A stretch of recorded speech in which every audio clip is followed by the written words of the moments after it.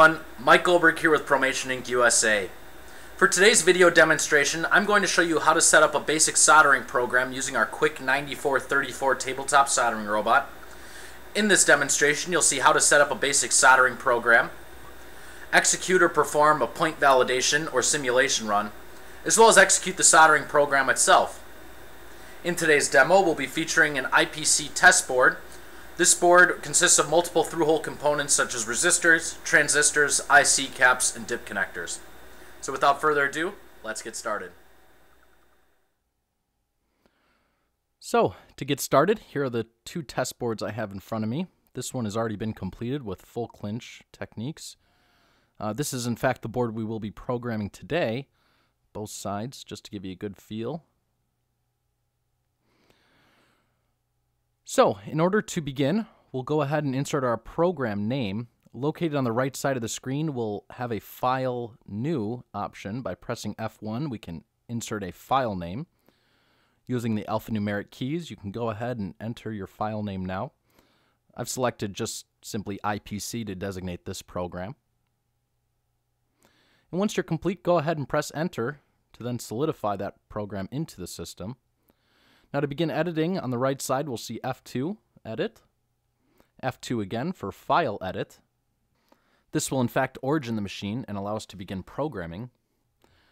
So to insert a new point, we'll go ahead and press F1. This will then prompt us with a screen as to what type of move we would like to make. In this screen we'll go ahead and put point, as we're simply programming a single point. Now, using the shift button will actually allow you to change the jogging speed of the robot. You can see that designated just above the up arrow on the LCD display. And I'm going to show you a few examples of different run modes here.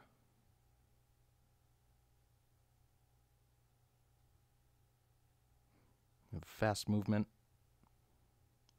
medium movement, and slow movement.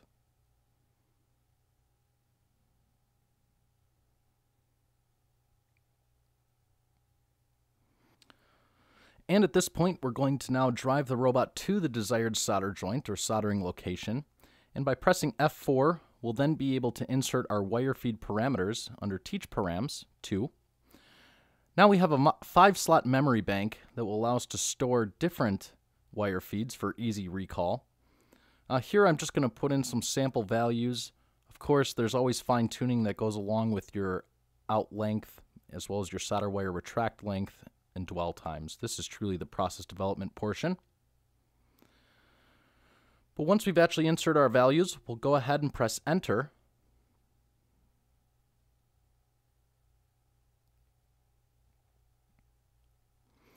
This will now save it into Memory Bank 1. Press Enter again. And now we're going to insert our sloping line parameters. As easily as this is to explain, we'll just go ahead and raise the Z directly up for slope line end, and slightly over and down to the left or right, depending upon how you have the soldering iron orientated, and that will then solidify your start and end point. You'll actually be able to see up at the top of the teach pendant, you'll have a sloping line start as well as a sloping line end. A sloping line end is typically directly above the joint, just simply raising the Z-axis, whereas a sloping line start might hinder off to one side of the joint or another. To enter all these values into our program, we'll go ahead and press the Enter button 4 times, saving the wire feed values, the sloping line start and end points, as well as your actual soldering location. And you'll actually notice the first point now appear in your program. I've simply pressed the ORG button, or the origin button, to run the origin to home. Now, if you'd like to simulation run, you can go ahead and press the F4 button.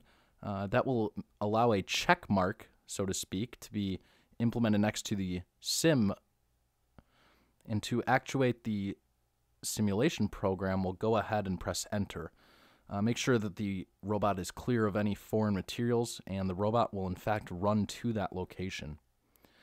Now, in order to download the program, we go ahead and press the Escape key. That will allow us to be prompted with a download screen, and at that point you will be allowed to in fact download the program as well as execute the program by depressing F1.